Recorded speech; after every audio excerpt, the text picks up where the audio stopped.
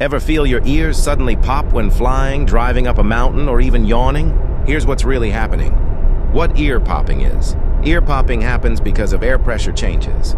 Your ears have to balance the pressure inside your head with the pressure outside your body. The Eustachian tube. Inside your ear is a small tunnel called the Eustachian tube.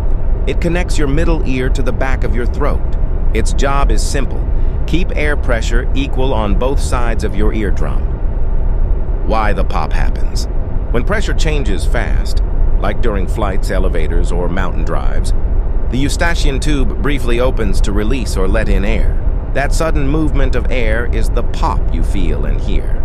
Why swallowing or yawning helps. Swallowing, chewing gum, or yawning forces the Eustachian tube open. That's why these tricks instantly relieve pressure and stop discomfort. When popping doesn't work. If you have a cold, allergies, or sinus congestion, the tube can get blocked. That's why your ears may feel full, painful, or muffled and won't pop easily. So ear popping isn't bad. It's your body protecting your hearing by balancing pressure.